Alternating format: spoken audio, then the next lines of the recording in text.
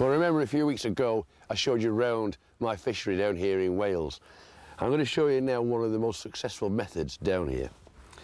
Because the weather's gone cold, I've gone for a small hook, just a little 20s hook, with about a foot of line lay on the bottom, including the first shot. So about 10 inches from the hook, we've got that little tiny number 10 shot, and that'll be just laid on the bottom by a couple of inches.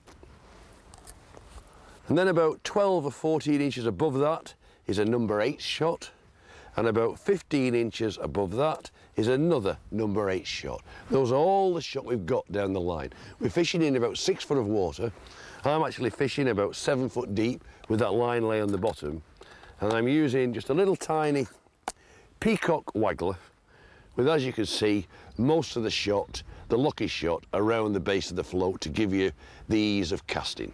It's a very simple but very effective rig. Let's put a couple of maggots on and see how we go on.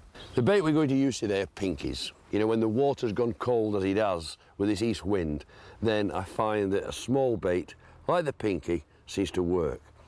These are multicoloured, but my favourite colour is a red, a white one in the middle to give it a bit of highlight, and another red.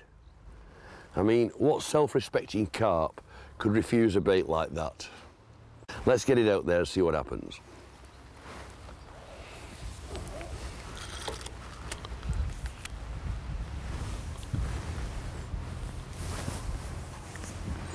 Let's put it out there, farther than the feed area, rod end under the water, and then a few vicious turns on that reel just to sink that line and pull it right back. You sit on the butt of the rod, you put a pouch full of pellets right on that float, like that. In fact, we'll give it a double dose. 2 pouchfuls of pellets right on the float, and why not just a few pinkies as well.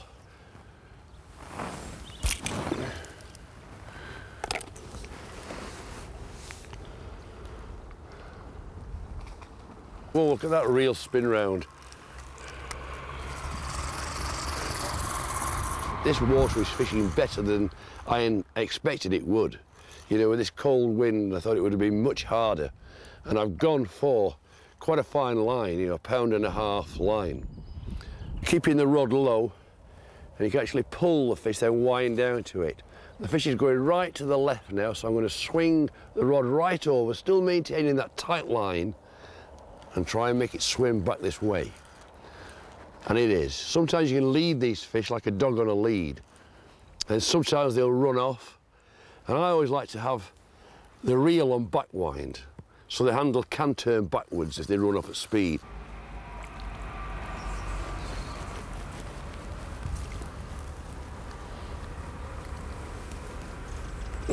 He's mine.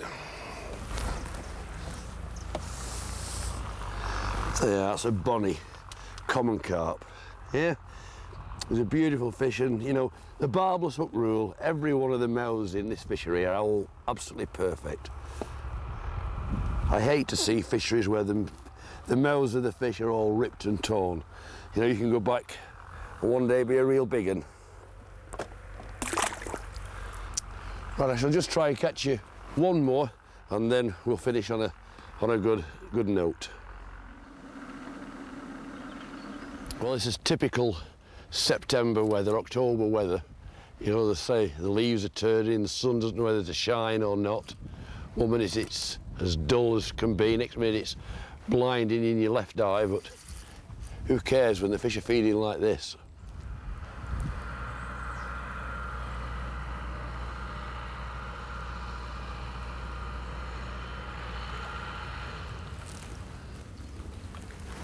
There we go. There we are, nice little mirror carp. You know, and this water is absolutely stuffed with fish like this, of this size. Let's get him right back in the water. Well, there you are, a simple rig and yet very effective. It is important to get that bait still on the bottom, and by increasing the depth and laying the line on the bottom of that first shot, you can see just how effective it is. Hope you've enjoyed it. So from me, till next time, tight lines.